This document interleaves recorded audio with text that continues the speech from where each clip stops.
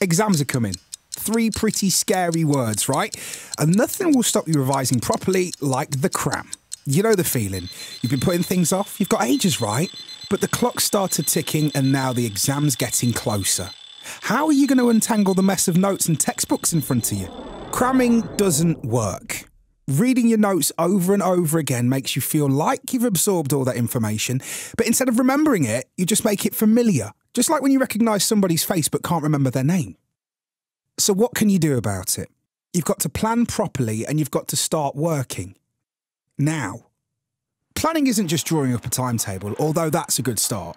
You've got to be specific. So instead of 9 AM maths, try 9 AM, note down simultaneous equations chapter, 9:20, past paper questions. Have different revision techniques to hand so you can swap if you get bored.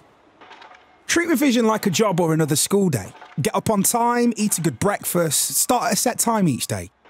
Don't leave it until evening. Fill yourself full of sugar and caffeine and carry on through the night. It's a recipe for stress. Good planning buys you more time and gives you the chance to take more breaks. Useful when spacing out your revision sessions, makes you 90% more effective. You can also go back over a revision you've already done and distill it further. The more structure you can give your notes, the more you'll remember them. Then it's just making a start. It helps to make yourself accountable. Stick your timetable on the fridge so friends and family can see what you're supposed to be doing.